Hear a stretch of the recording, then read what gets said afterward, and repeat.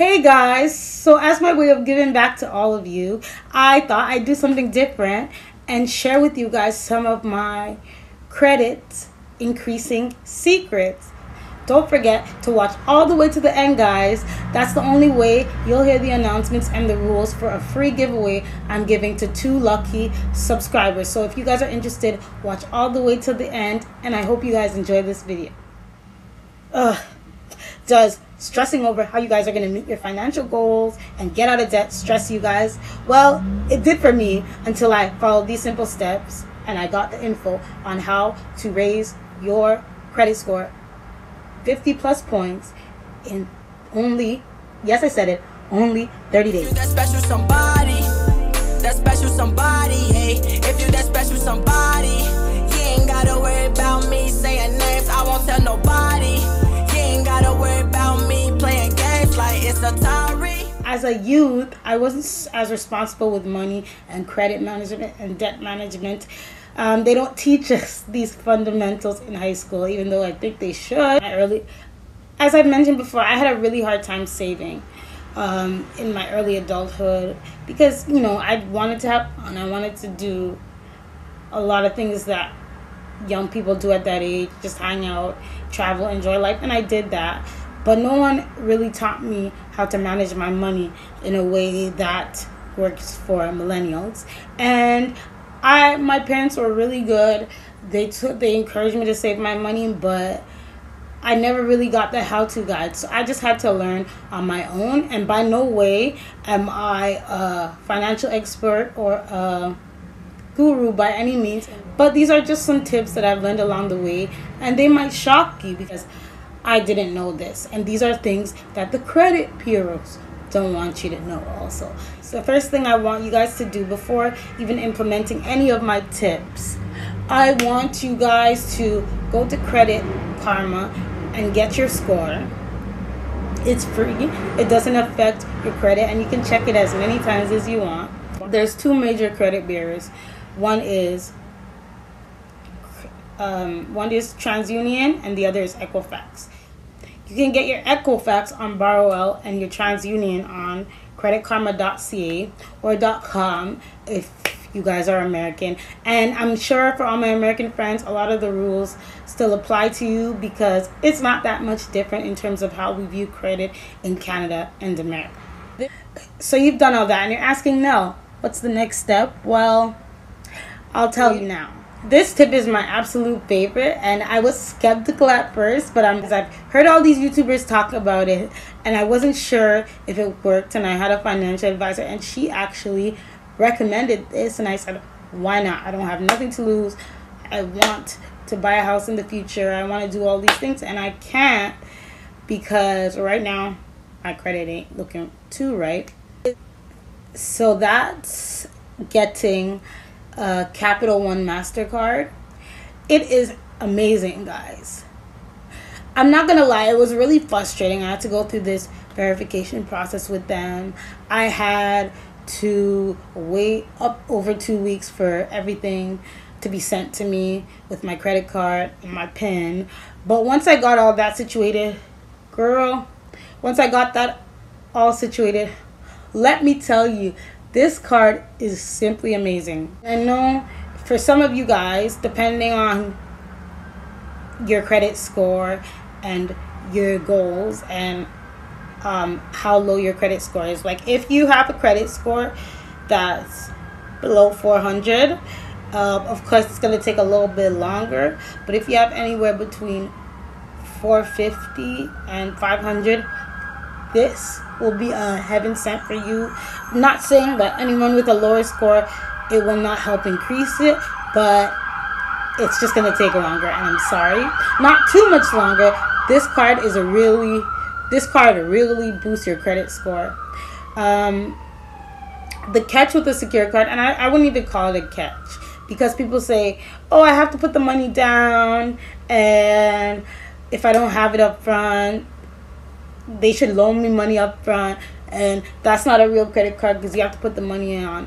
It is a credit card because you can do online purchases, you can book stuff, you can book car rentals, hotels, all that good stuff, trips. But the only downside, and I wouldn't even call it that, because you have to build trust with this financial institution. Obviously, you're getting the card because you have lost all the trust of every other financial institution. So please, I don't like when people say that it's a scam. It's really not. It works for me. I use this card, and the best way you want to use it is pay the balance in full for a month and pay it before the due date. So you'll want to find out your due date. Once you find that out, and you pay it in full on time, not half, not a quarter, not 30%, in full, because I know some people say you at least want to keep it to that 30%. Well, that's for people with good credit. Like if you're trying to build it, especially from the ground up, you don't have that. You don't have that utilization of the 30% that you need. So you're going to have to build trust with these people, and you're going to have to show that you can consistently pay a bill and not default. And that is essentially what this card allows you to do. Just pay the card off in full and pay it before the due date. You'll have to call the credit card company specifically and find out exactly when that is, so you can pay it before. And keep in mind, it takes 3 business days for Capital One to process your payment. So if you know your bill's due on the 20th, if you paid on the 20th, it's still technically late. So keep that in mind. I swear by the Capital One MasterCard. I know there's a couple other secured cards, and I'm sure they're okay, but this card really works, and it really is.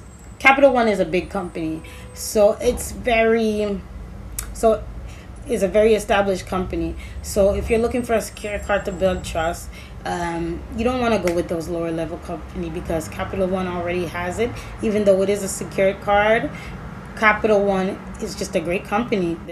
And when the other creditors see this and see this good history, you will, especially if it's over the 3-month period that I'm talking about specifically in this video, you will see a significant rise in your credit score, and you won't believe it. I know I was jumping up and down. I won't tell you what my credit score was. It wasn't terrible per se, but as a young person, I wanted to set myself up for financial freedom, and I just couldn't do that unless I did something that would catapult my credit. And it's hard when you're on a fixed income. Not everybody can just pay bills and do all that. Of course, in the long run, that is the goal, but not everybody can just do it on demand. And not to fault on any of those bills, and I'm not saying don't create a payment schedule, but this is just a short-term solution for a long-term problem that you will have. And if you want to see fast results quick, maybe you want to get approved for something in the short term and you have a short-term goal, this card is the one to get. Capital One is the guys, and this is the big one. This is the one that the credit bureaus don't want you to know. I have a couple of other secrets, but I'm gonna keep it really geared towards these 3 things, because I think if you're on a low income and you're a person with a disability, and you just, especially if you're a person with a disability, your income oftentimes is very restricted. And even those that do work good, a lot of us are still living from paycheck to paycheck, and this will just catapult you and get you on a great financial path. This is like a 2-part, but I'm gonna try to keep it short. Don't pay off old debts right away. I know that sounds like the unjust thing to do, and it sounds like a scheme, but I swear to you, it's not. It's legal. I swear to you. Someone's bumping music in the car. Sorry, guys. And my windows are open. So sorry for any disruption you might hear. Don't pay off old debts. And the reason why I say this is a lot of these debts are going to be wiped away anyways. I'd say don't pay off old debts if they're 4 years or older, because they're going to clear in about 6 to 7 years. And those debts are not even owned by the original creditors. They bought it off a third party for pennies. So if you are thinking about paying back an old collection company, it doesn't make sense. And especially if you're strapped for cash. If you have the cash, go ahead and do it. But if you're strapped for cash, don't pay it off, because those people don't even own the debt. It's going to clear from your record, and half these people are big corporations that buy it. They don't even know who you are. They buy hundreds and hundreds and hundreds of collection debts a day, and then get the big bucks from you, and they only pay pennies for your debts. That sounds like a little bit of a scheme to me.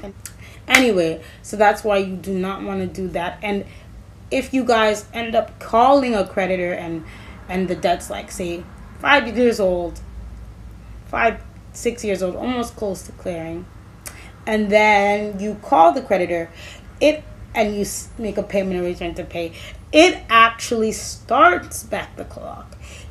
They actually open up that account as if it was new from the year. So if you have a lot of old history and your newer history has improved, the old history might not have such a heavy weight of the new and improved history that you have. So don't run and pay collections, everybody. Think it through. I'm not saying don't ever pay it. I'm just thinking about what your options. Did you guys know that you can dispute old debts?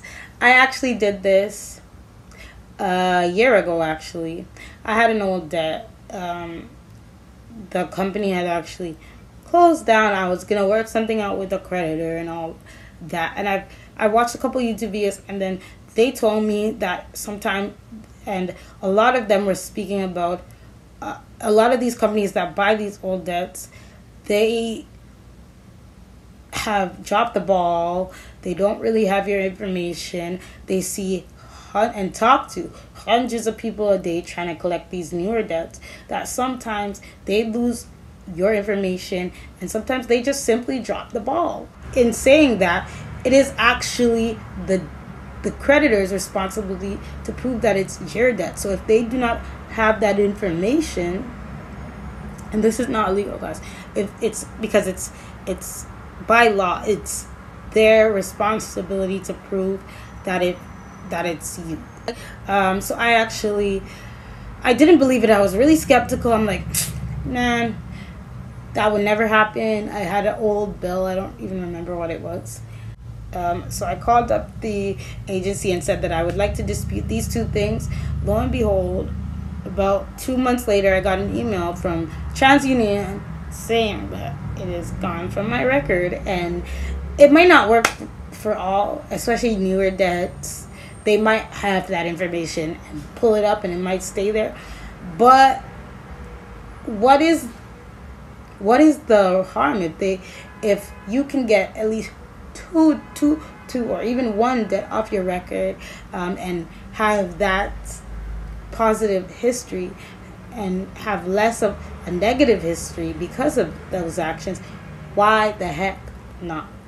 So I haven't tried this one personally, but my friends have all tried this, and they say that it works. Become an authorized user on someone's credit card. I wouldn't recommend this to be someone that's not a family member. The thing I love about this is that person could only have like a small card with a small limit of, I think, $100, or they might not even be authorized to use your cards in certain instances, but they still get the main card holders good payment history because they are also a user. And in this is amazing because it allows you to kind of skip a couple steps. Like if it's not your card, and obviously you'll mainly be using it for emergencies. If the main person is good with money and they budget and they always pay their bill on time, you will have their history along with them as well without actually doing any of the work, because you are an authorized user. And I think that's so amazing. And I think if you can have somebody who you trust and somebody who trusts you do this for you, it can be an amazing thing, and it can catapult you in a short amount of time. You can go from having a 450 credit score to a 600 just by following these steps alone. I also wanted to talk a little bit about the giveaway. I will be announcing the official rules because I haven't decided yet. I gotta let you guys work for it a little bit. It will be a Christmas giveaway, so it'll be my gift to you.